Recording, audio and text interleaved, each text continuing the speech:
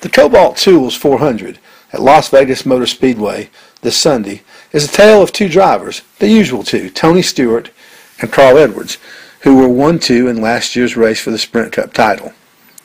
Stewart has some incentive at Las Vegas because it's one of only 3 tracks where he has never won. He has a new crew chief in Steve Addington, but is off to a bit of a slow start. Stewart has had a good record at Las Vegas, but he's never made it to victory lane.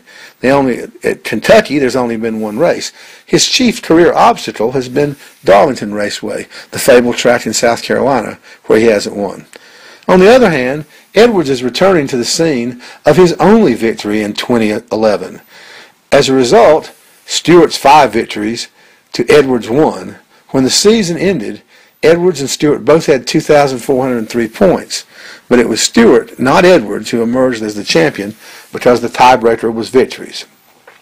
Edwards would like to go back and win again at the site of his last victory, and Stewart would like to eliminate one more track from the short list of places where he has never visited victory lane. For the Gaston Gazette, this is Monte Dutton.